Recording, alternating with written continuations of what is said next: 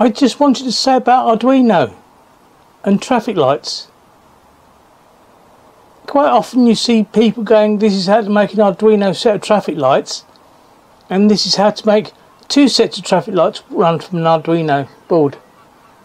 But it's not actually right, because quite often what you'll see they will do is when the first set of lights goes green, the second one stays red, but as soon as the first set goes red, the second set goes amber and then green.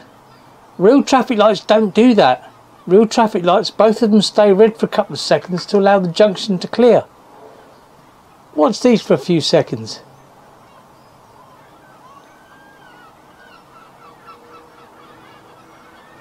See, both red, then the first set goes red, and I thought I'd make mine into a crossing so the amber flashes, then it goes to green, then amber, then now they're both back at red again. Now the second one will do it.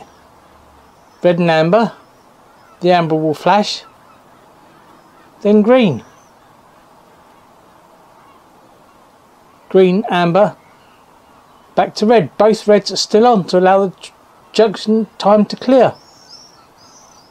Yes, I know it's only a small programming thing, but if you are going to program a set of traffic lights realistically, why not do it really realistically?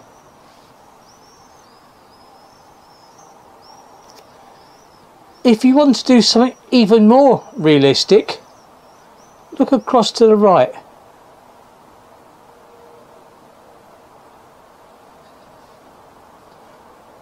Yup, a bunch of cables.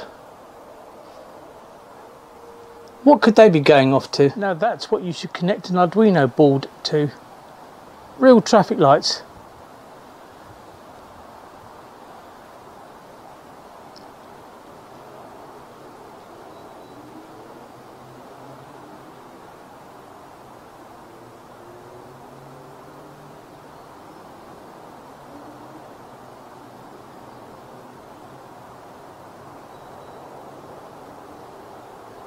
No, I didn't pinch them. You can actually buy them from eBay.